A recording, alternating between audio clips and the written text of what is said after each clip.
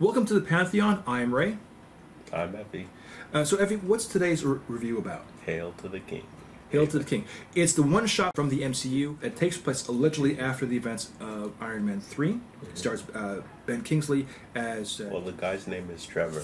Yeah. And he's a criminal, or, and he's in jail. Mm-hmm. And he has his own gang. There's a CIA agent who wants him killed. Oh, the manager wants him Yeah, the manager wants him killed. And that's where we are. Yes, that's exactly it. It's the only other person we see in the movie that's from the film is Sam Rockwell as Justin Hammer. Because we're excited for the Shang-Chi and the Ten Rings. Yeah. This is more of a short film to get you ready for that film. More so than an apology to the Iron Man Mandarin debacle. This was directed by the writer of Iron Man 3, not necessarily by Shane West. By Shane Black. And I think this according to Kingsley, this was their way to apologize for the misleading of everything.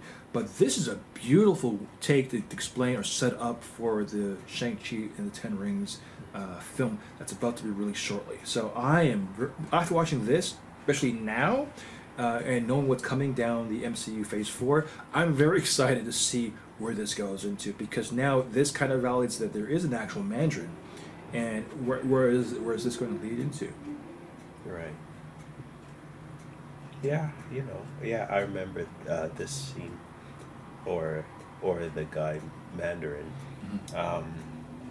I thought he was kind of interesting, and hopefully now we know that he can do something. Yeah.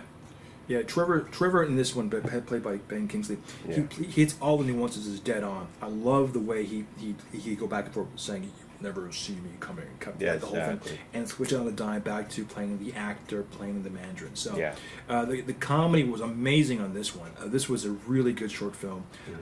This is a pretty good send up. If you're going to see the Shang-Chi and the Ten Rings, I would recommend seeing this little short just before seeing that, just to get the flavor of it, what to expect, and the action, because this is a snippet of what to expect.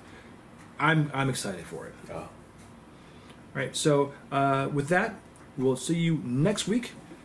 I'm Ray. I'm Evie. We'll talk to you later.